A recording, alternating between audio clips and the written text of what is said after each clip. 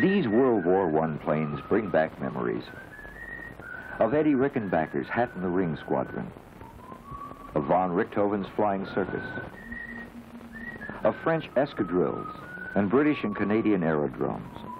Memories of men who first challenged the sky. They're all gone now, but their spirit lives on at Old Rhinebeck Aerodrome, a small airfield north of New York City. Every Sunday from May through October, Cole Palen and his crew are up before dawn, preparing for their weekly air show. Switch on and go. Okay. Switch on and ready. Once a year, early in September, Cole's air show becomes part of a World War I weekend. Today is the World War I radio-controlled aircraft jamboree. A day when Cole shares the skies with other planes, just as authentic, but built to a much smaller scale and controlled by transmitters on the ground. For the modelers, building and flying these old planes is just a sport. For Cole Palen, it's become a major part of his life. I purchased this old abandoned farm in Rhinebeck in late 1958, and had a 1,000-foot runway made. Started eating peanut butter and jam. It was strictly a low-budget operation, but I loved it that way. I was rebuilding planes in the living room of the house and getting in some flying, and to me that was, well, the most exciting time of my life, was the beginning of this, creating this World War I aerodrome. About 5 years ago, some of the members of our Mid-Hudson Radio Control Society who had visited the aerodrome got together over coffee and discussed the possibility of having a World War I jamboree here at the aerodrome. We approached Cole, who is an old modeler himself, and he went for it. So this is how we started. First contest had about 17 contestants. We've now grown to 126 on last year's meet, and our contestants come from all over the United States, mostly the Eastern Seaboard. We've had them from as far away as England, Canada, and Mexico. Well, we came down from Vermont just because we heard about it through a friend of ours for a long time. Decided to come down and see it. What do you think so far? Fantastic. It's great. I was up here as a spectator last year, and I got the bug. I had to build something for the contest. And build they do, in spare rooms, basements, and garages. An airplane is slowly emerging from scraps of cloth and wood and wire. Well, I think the most important thing about building one of these models is to make it look as nearly like the real airplane as possible.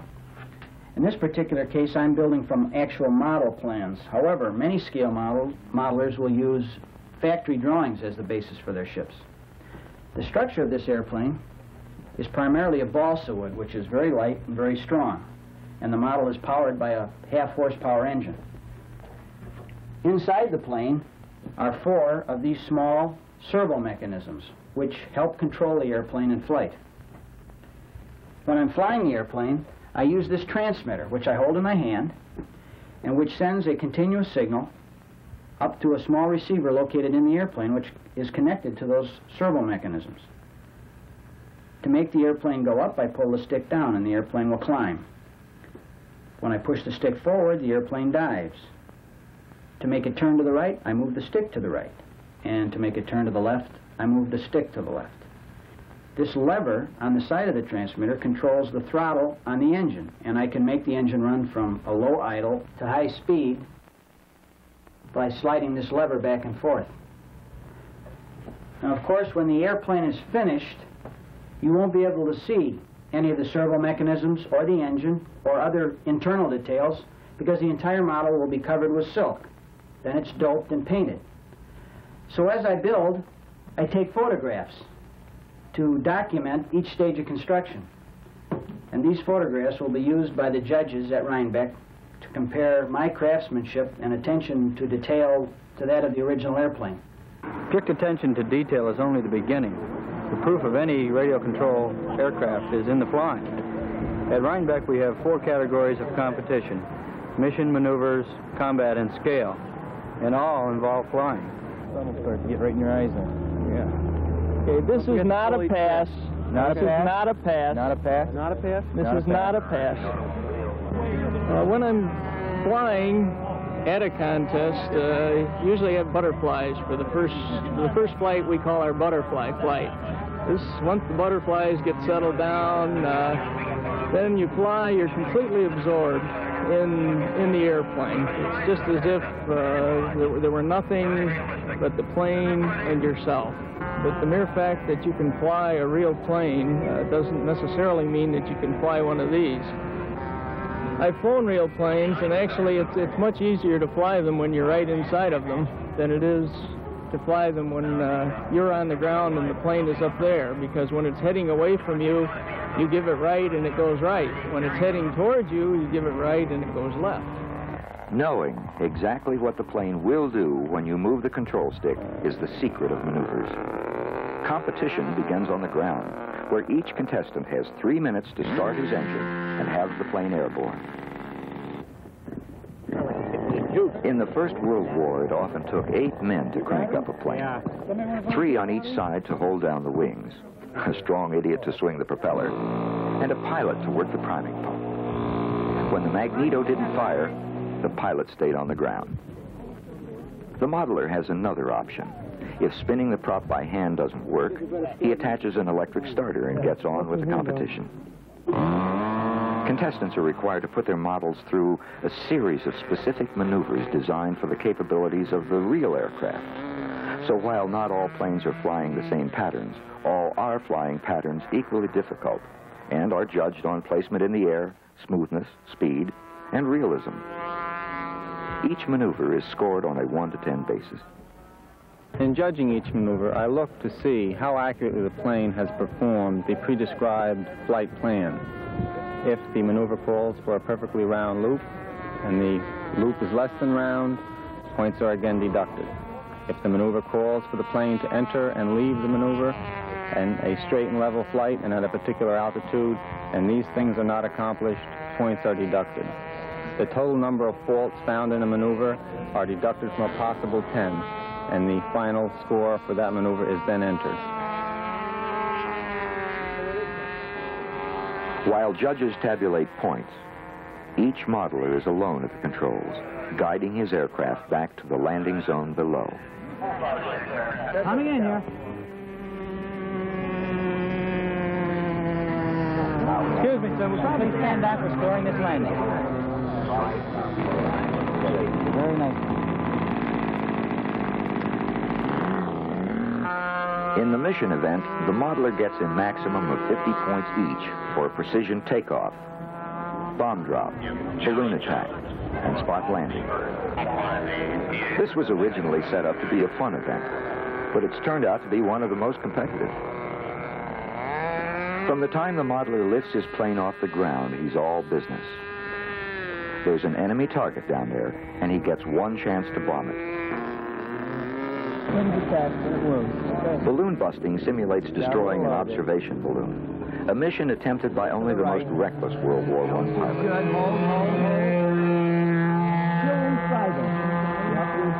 The modeler is given 5 passes with a decreasing number of points for each pass.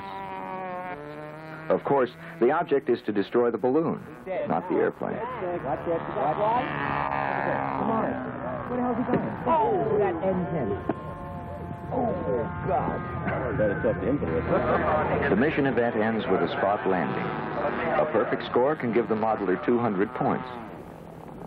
Most Rhinebeck contestants are able to land their planes on the ground in front of them. But a soft landing was far from routine for the World War I pilot. What happened to her? She get out of control? No, it's just a misjudge on distance. I didn't want to fly over the center of the field where another pilot might be taken off. So I tried to keep it off the side to prevent any accident. And getting it over too far over, why, the trees got it. Look like much damage? Well, it could be worse. It always could be worse, you know. Do you climb any trees? No, I'm not accustomed to climbing trees. In mission, it's every contestant for himself. But in the combat event, 2 men fly as a team, simulating a dogfight by using actual World War I tactics and maneuvers. Combat is the most subjective event because there are no specific maneuvers required. The closer two planes come to each other, the more points the team gets. A good mid-air collision will bring a maximum of 24 points and an end to one or both airplanes. The event is a crowd pleaser, and the people at Rhinebeck love it. I think it's the people who come here that make Rhinebeck unique. The Jamboree is a family affair and really attracts a cross-section of people. We have everything from the common layman to doctors, lawyers, engineers, professional people. But all the contestants seem to have one thing in common, a love of aviation, and particularly model aviation.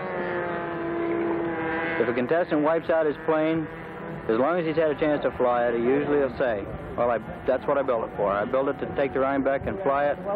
I flew it, and I'm happy.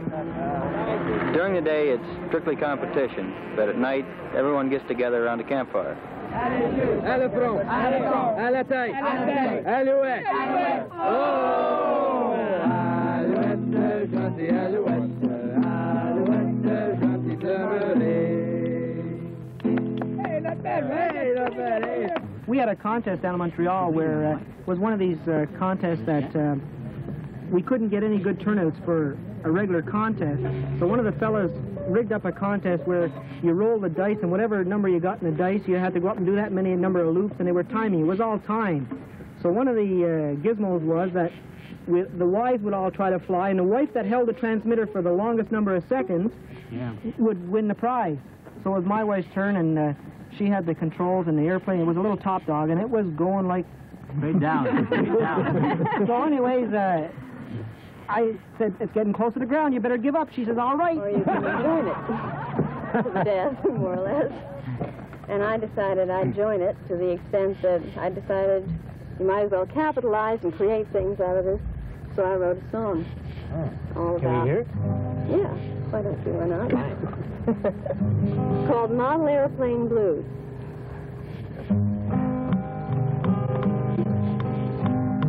And if I forget some of the words, you'll have to excuse me, because I can't ever remember my songs. What's the first line, honey? Since I met you, honey. Well, since I met you, honey, this life of mine has changed. 'Cause loving you means loving too your model aeroplane.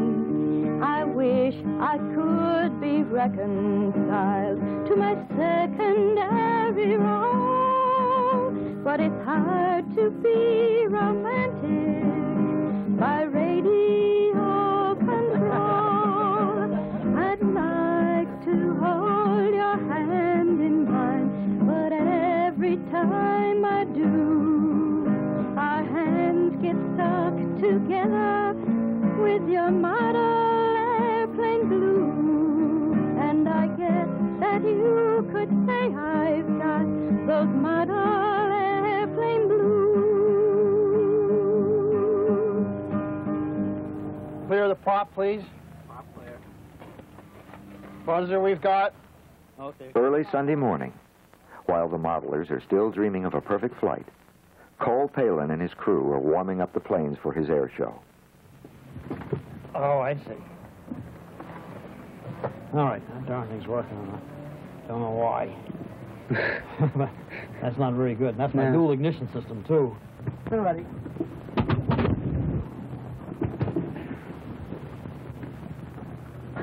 Okay, switch on. Kodak.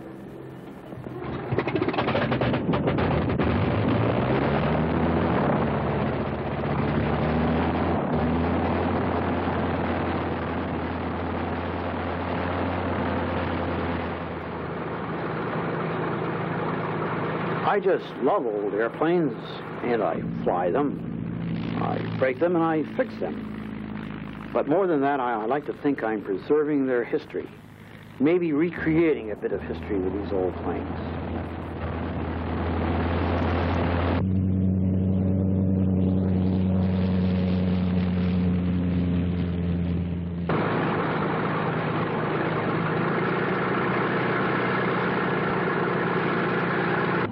I first came in contact with him at Roosevelt Field, where there had been a museum in the early 30s. When I heard the field was going to be closed, I couldn't help but wonder what would happen to the old World War I planes.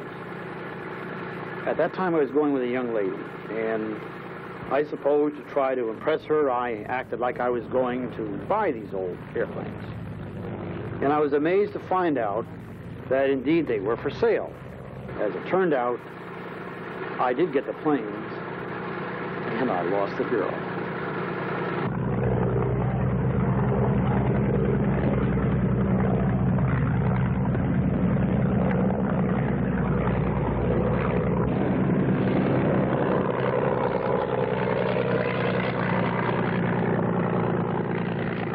For years we had air shows here, just formally flying the airplanes. But we found that we were getting more people helping us fly the airplanes on the other side of the fence than we were having paid customers coming in to watch our show. So we evolved a little melodrama based on a hero, Sir Percy Goodfellow, the villain, the Black Baron, and Trudy Trulove. Throughout our melodrama, the Black Baron is trying to picnic with Trudy Trulove, but he's always being interrupted by Sir Percy Goodfellow's henchmen who are flying in the skies above. That's roughly the story. I say roughly because our story was never written and it's always changing. Whenever a new piece of equipment becomes available, we try to work it into the show by making our story a bit more involved. Now I'm collecting old cars, so we're working them into the show. Old cars and planes, they go together. They were born together, really, and we like to use them, and old motorcycles in our story. I think it's great. It brings back something that we seem to have lost, the past and our forefathers, and we like to bring back the color and everything. The hero of our melodrama is Dick King, who takes the part of Sir Percy Goodfellow and flies his own Sopwith pup. Stanley Segalis is the flying farmer and also one-shot Gatling. Dave Fox plays the part of the Regal Eagle.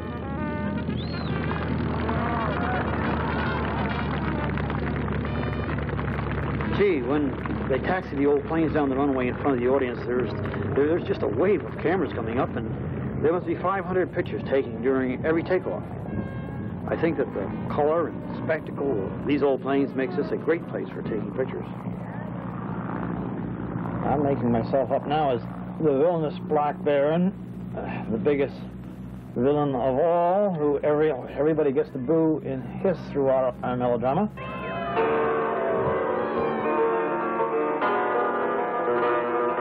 During his picnic, the Black Baron gets bombed with charcoal bombs by Sir Percy Goodfellow's henchmen. He considers this a challenge, and he takes off in his Fokker triplane to shoot down his adversaries.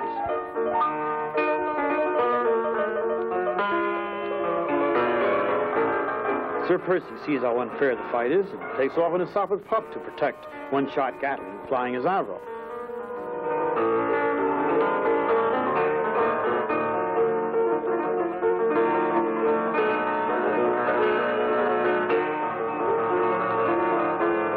During the dogfight, Sir Percy Goodfellow gets shot down in white smoke, and the Black Baron gets shot down in black smoke. But somehow they both survive, and when the Black Baron lands, he has one bomb left. Being the big show-off that he is, he keeps throwing this bomb up and catching it. Finally, he drops it. The bomb blows up, and the Black Baron has destroyed himself. But like all fairy tales, this one ends happily. The Black Baron is brought back to life by Trudy Trulove's kiss. And everybody, of course, lives happily ever after. Of all the great aviators to come out of the First World War, perhaps the most courageous was a funny-looking dog with a big black nose.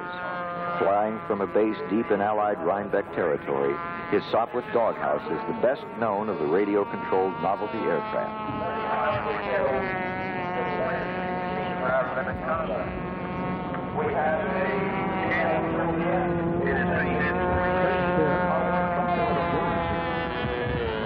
While our hero goes to quaff a few root beers, A camera in another novelty aircraft is photographing his every movement.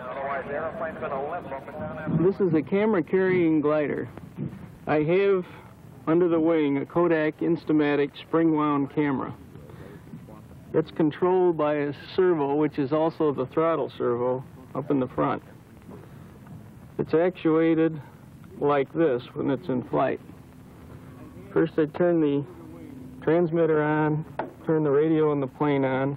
When I move from high throttle to low throttle, the camera takes the picture, like that.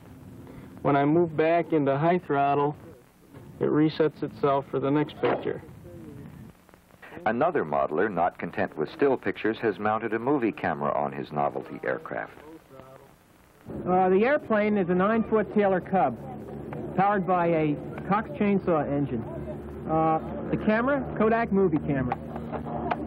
The camera gets mounted on the plane and is servo actuated from the ground, from the transmitter. I've been flying the camera and the plane combination for 3 years. I used the film on lecture tours and at adult school. The combination works out very well. Films like this one, taken in Super 8 and blown up to 16 millimeter, show the modeler how stable his aircraft is in the air and give him a new perspective on the plane's flight characteristics and maneuverability. Hey, Lou, you ready for judging? Well, here's the airplane. For the Rhinebeck contestant, scale is the ultimate in competition. You have your scale presentation. Can I have the presentation? You'll find in here that there's a picture of the real plane, and the actual construction has been duplicated all the way down the line. Photographs the modeler took when building his plane prove that he has authentically duplicated the nuances in color and details of construction of the real plane. I don't know if that's a commercial. Everything is in accurate scale. The instruments and controls that guided the planes, the machine guns that fired through and often into the propeller blades before a synchronizing mechanism was invented. Bombs that were carried in an aircraft that was no heavier than a motorcycle today. The bright colors of daredevil pilots who believed they were invincible in the skies. The spirit of that era lives on at Rhinebeck today, where scraps of cloth and wood and wire have somehow been made into a flying machine. Insignia of that bygone era are displayed proudly as judges examine each part of the plane's construction. The fuselage, sometimes fashioned from laminated plywood. The engine that carried the pilot through the skies at less than 100 miles an hour. Which way? Cloth-covered wings that might fly off in a steep dive. The landing gear that touched down in any clear area available. Documentation to back them up on it. The tail surfaces, the paint job, the overall general appearance. In each category of competition, the judges award a maximum of 50 points. 25 of these are for workmanship, 25 for attention to detail. Well, it's hard to believe this is too realistic in here. On my side, he has done some repair over here, but not very neat in fitting the tail in. He did put this little window in and a cute little clamp on the thing. I got even the middle teens.